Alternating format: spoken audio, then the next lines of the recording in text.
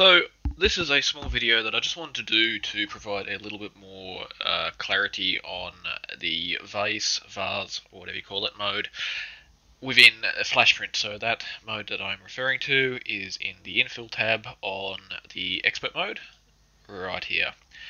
And how we can use it. So I was demonstrating here with this wild looking shape before. So what I want to do this time around is actually bring up Blender and just quickly do a similar sort of shape, but a little bit more customizable, just to sort of show it off. So I'm going to, this is not a Blender tutorial. If you want to actually find out how to use this program a little bit more, and I am no expert, I would suggest giving Blender Guru a look on Facebook. That's not Facebook, YouTube. That's where we are, as he has a really brilliant tutorial series on Blender. Alright, sorry, that's the wrong thing that I wanted. I constantly do that. I create myself a circle instead of a cylinder. Alright, so mesh. Thanks for bearing with me. So we're going to make it 16 sides. We're going to do that, and I am going to get into our edit mode. I'm going to select the face, extrude it up here a bit. Then I'm going to go back into here, just to sort of create a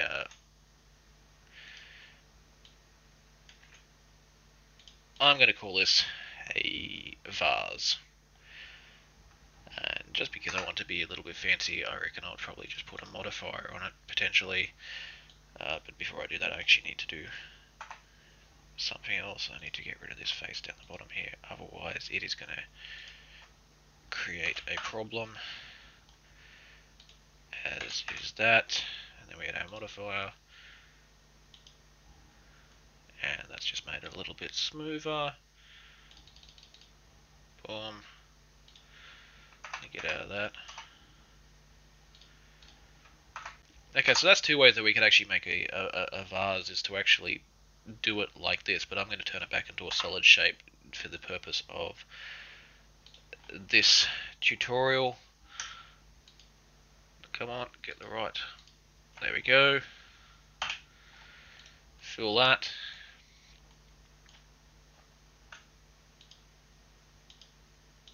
Come on, click the right.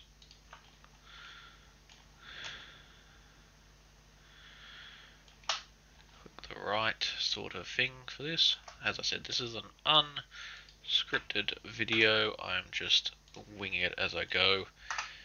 And let's make it solid so we can actually see what we're looking at here. Because there's a lot of there's a lot going on with this model, Blender's actually struggling a little.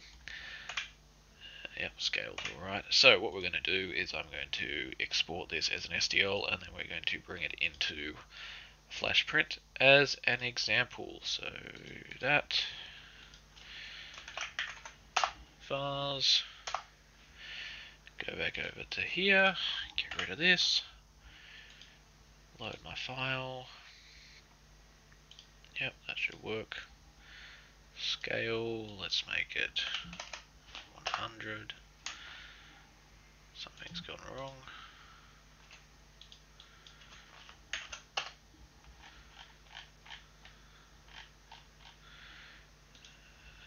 Of course, I've stuffed this.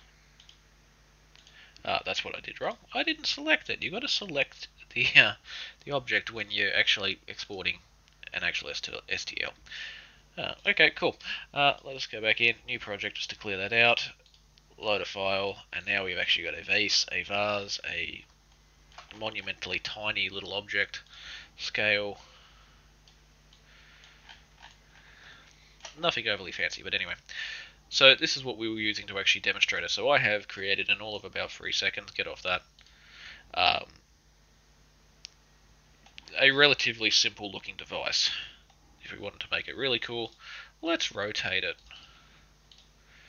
And then we're going to go to start slicing, we're going to turn Vase Mode on, and we're going to go boom. And it's going to do its magic. Slice preview, and actually, before I do that, because I absolutely hate looking at rafts. I tell you, it annoys me. Let me get rid of that. And there we have it. A very, very simple little container. So what it is, it's taking a solid, by activating our vase mode, it's turning it down into a one layer model. Sorry, not a one layer model, a one wall model with, it's meant to sort of delete the seam on it, and make it hollow basically. So just a little bit more in depth on that, and what you can actually do with it is you can make some, some pretty wild shapes within Blender, where, like this is actually really quite simple. You could do multi-faced, faceted sort of things to your heart's content, and yeah, basically take the solid shape straight over to FlashPrint and turn it into a hollow device. So you could, make some wild and wacky bowls, which is probably what I would actually do with it, or in this case we can make this really cool looking vase thingy.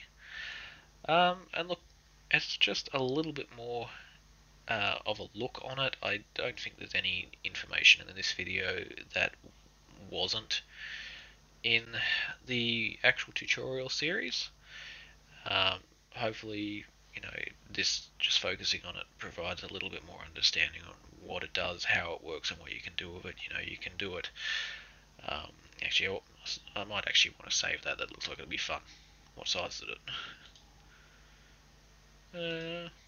Might make it bigger. So you can, I'll go back to that later. You can go into, here we go, we'll go with the flower because that's going to be an absolute nightmare. Ignore, scale it down to 50%.